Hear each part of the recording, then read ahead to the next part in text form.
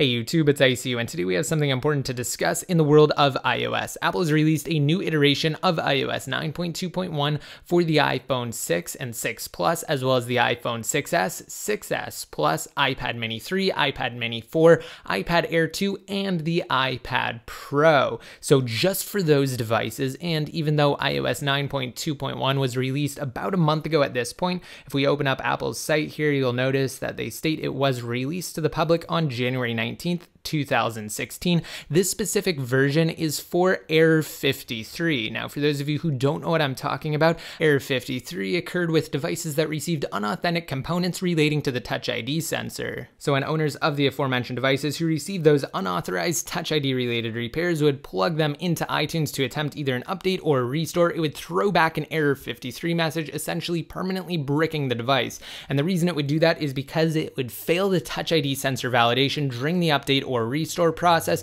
resulting in a permanent brick. And Error 53 was intentional by Apple to protect the sensitive data stored on the secure enclave of the device's CPU. Since then, though, and since Error 53 received so much news circulation, Apple was slapped with a class action lawsuit, and now today's new version of iOS 9.2.1 was issued in light of that. And essentially what it will do is it will just completely disable the Touch ID sensor if it detects that it's an unofficial component to protect the secure enclave until an official repair can be made. So keep in mind that if you're experiencing issues and you restore to the new version of iOS 9.2.1, you will not be able to use Touch ID until you take it into Apple and receive an official repair. Apple also claims that Error 53 was meant to be a factory test and it was never meant to affect their customers. Of course, that's just to save face, but it was most likely intentional on their behalf. Either way, they've now fixed it and it's a moot point with this new version of iOS 9.2.1. I actually think that Apple did a really great job handling this, and alongside today's new iteration of iOS, they released this support document. I will have it linked down below in the more info, specifically concerning Error 53,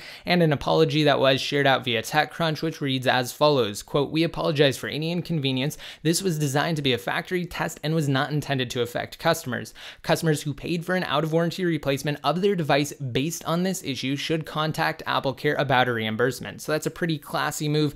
Thumbs up for that. Essentially, if you had to pay for a replacement of your device because of Error 53, then you can contact AppleCare, again, about a reimbursement. Now, as far as jailbreaking is concerned, this new version of iOS 9.2.1 doesn't really impact things one way or another. This current situation still remains, and if you want to be caught up on absolutely everything related to jailbreaking, as well as kind of what's going on right now in the community, then you can check down below in the more info. I did release a video recently concerning the number of fakes that have started to pop up that are essentially toying with the emotions of so many individuals who are locked out of jailbreaking right now. So do not fall for the fakes, and there's also another link there that discusses the current status of the next untethered jailbreak from either Taiji or Pangu. If you happen to miss any of my recent coverage, again, just check below. I'll also have links on your screen now, and if you want to be updated more often, such as when I release new videos similar to this one, just be sure to subscribe if you have yet to, like me on Facebook, and follow me on Twitter. And until next time,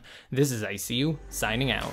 Join the iCrackUriDevice community on Patreon to help out the channel and to be featured in videos similar to these top contributors. Click the link on your screens now if you're on desktop, or check below.